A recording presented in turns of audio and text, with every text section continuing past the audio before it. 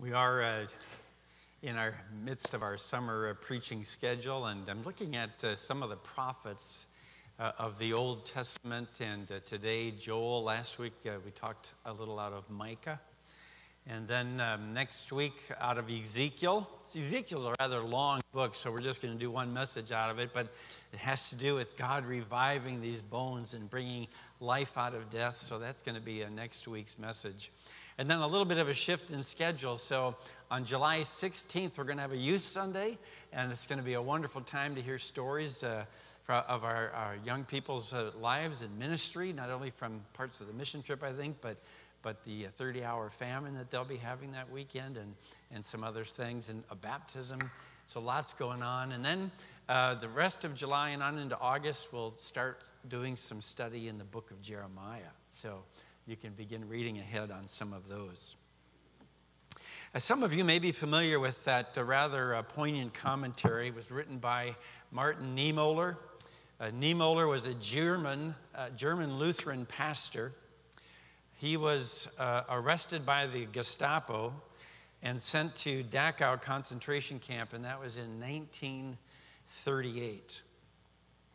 Amazingly, he survived that experience, and he was set free by the Allied troops in 1945. But out of that horrible trauma, Niemöller wrote these very haunting words, and I think they've been quoted so many times that I think many of us already know them. He said, "In Germany, the Nazis came for the Jews, and I did not speak up because I wasn't a Jew.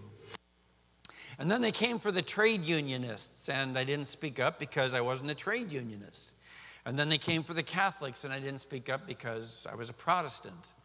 And then they came for me, and by that time, there was no one left to speak up for me."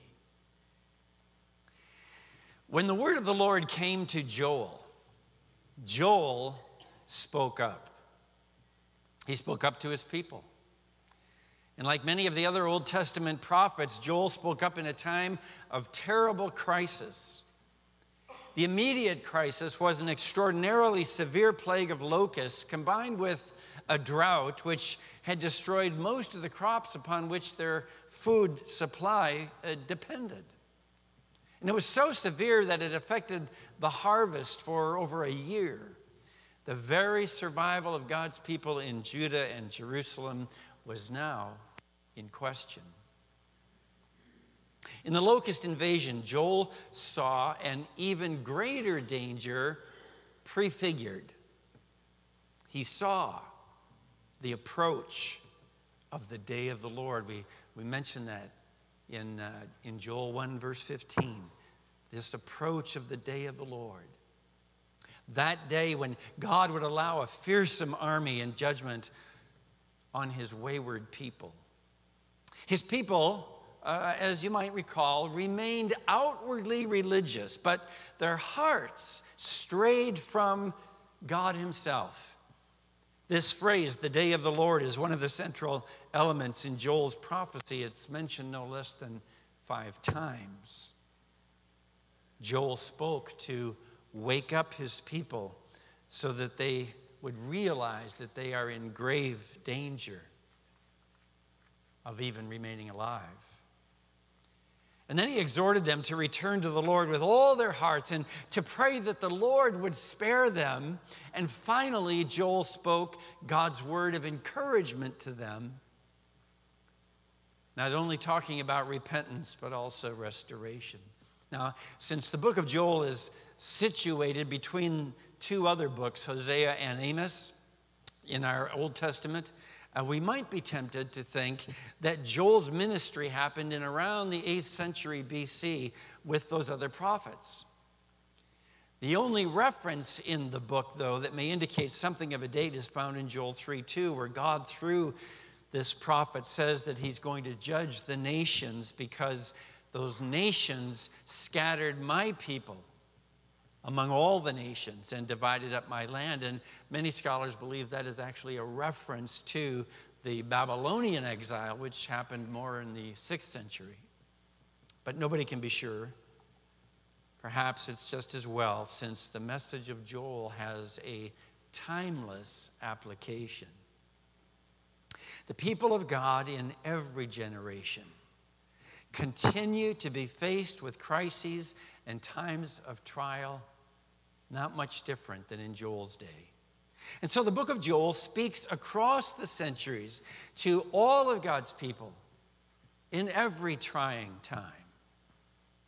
Now, Joel was absolutely convicted of the message God called him to share. This message was not something that he made up, in his own imagination. It comes with a sense of divine authority and weight. Joel was motivated by a specific concern, and that concern is, what will we tell our children? How will we interpret this tragedy to future generations? Nothing like this has ever happened before. How is God with us in this devastating experience? So let's face the fact that difficulties do come to us as well. People of faith don't have immunity from devastation. The locusts did not devour the crops of the wicked and bypass the fields of the faithful. Jesus told us that the sun shines and the rain falls on the good and the bad alike. Even when his own son had to suffer, there was no magical escape for Jesus. No angels protected his back from the whip, and no mysterious anesthetic softened the pain of the cross. Jesus faced suffering and death like everyone else. The locusts come to all of us. The locusts come to all of us. And one day each of us will cry, as Joel says in 1:8, like a young girl who mourns the death of the man she was going to marry. The time will come when all of us will look on helplessly as our crops are destroyed. Joel 1:16. It's a universal part of the human experience to feel that there has never been anything like this, and there never will be again. And so let me ask, how will we, or how do we interpret the coming of the locusts in the light of our faith? What can we learn when we face suffering and loss? Two realities come to surface in this book. First, we can repent. We can change our lives and our ways right now. We can reorient the direction of our living. Sometimes, cartoons are made to make us laugh, but sometimes there are cartoons that really, kind of poke us in our pretentious religious ribs. You know what I'm talking about? One was this cartoon of a beautiful cathedral. And people are streaming out of this church, streaming out of this cathedral, jubilantly carrying the priests on their shoulders. I can't imagine you doing that with me. Carrying Pastor Jeff outside the church. But they're carrying their priests on their shoulders, and they're so happy and excited. His robes and stoles are flapping in the breeze.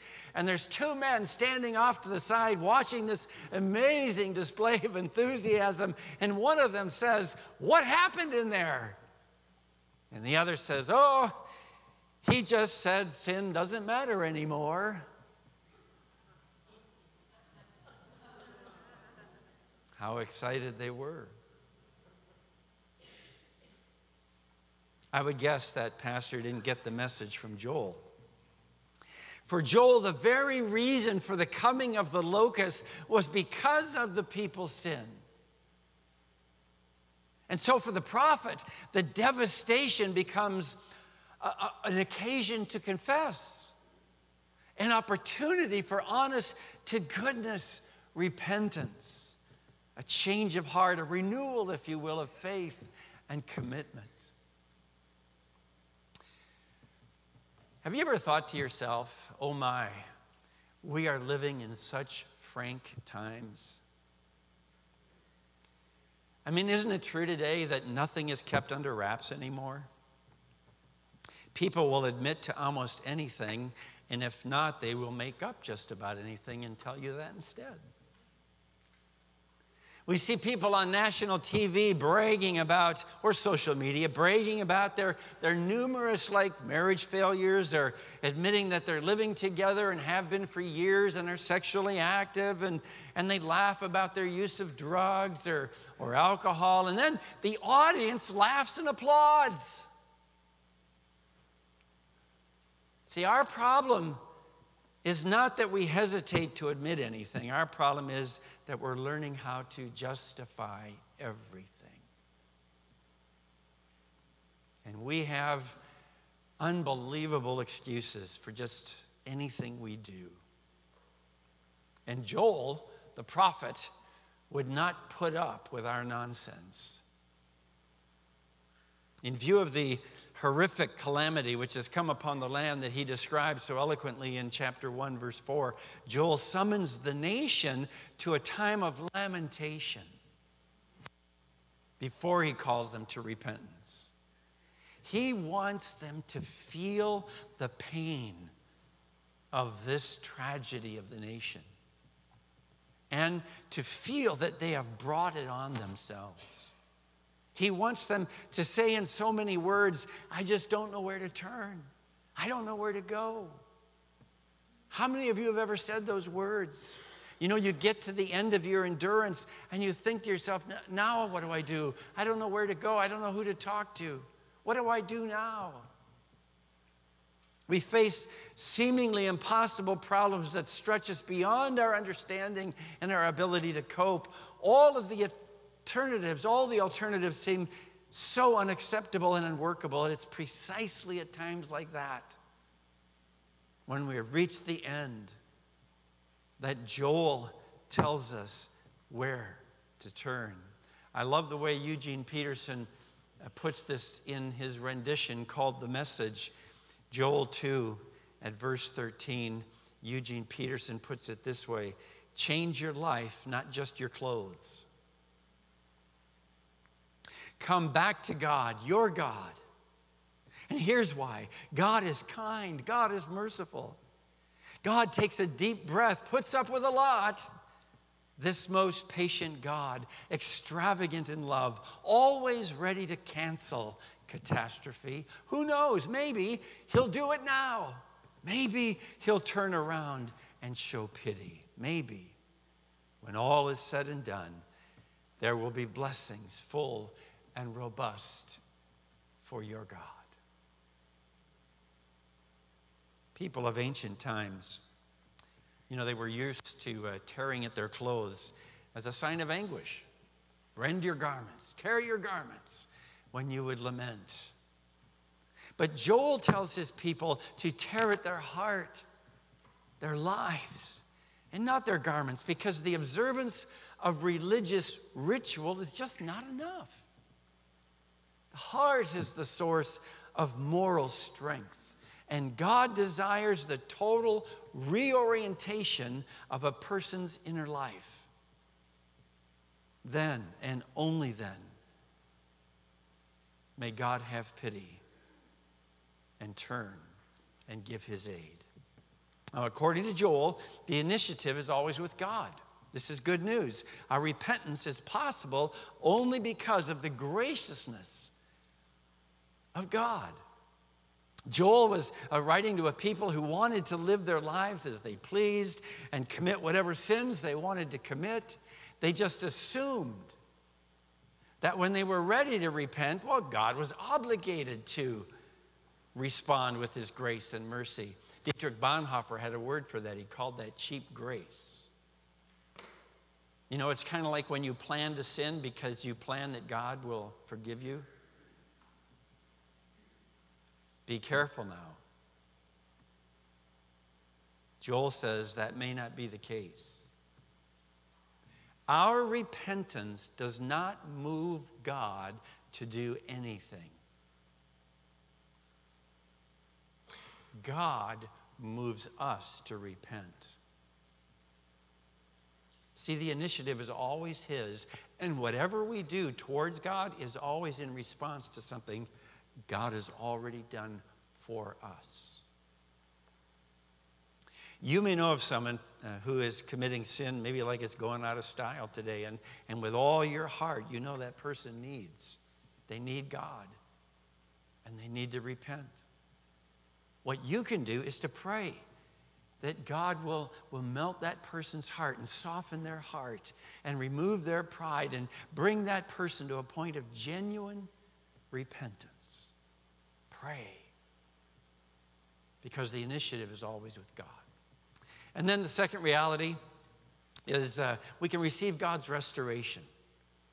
Receive God's restoration. That's what Holy Communion is all about, on a day like today, for us to come forward and to let God know in response to what he has done for us that we want our lives to be fashioned after his. That's part of repentance. But then to receive this bread and this juice and to know that we are having a life intermingled with Christ spiritually.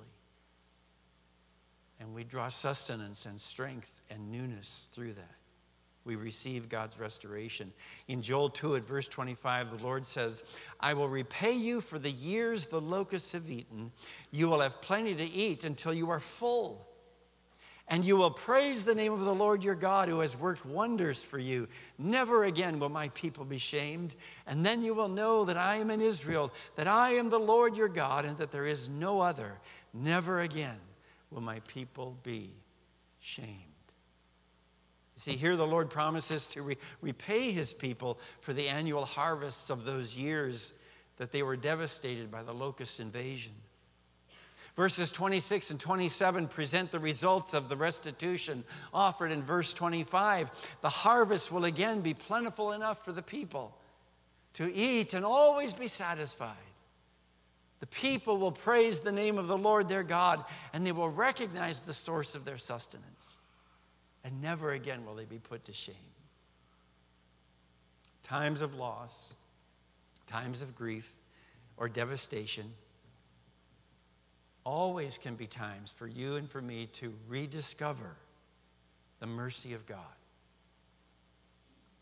Woody White tells of the day he was called from a meeting to go to his mother's small, very humble apartment in the city.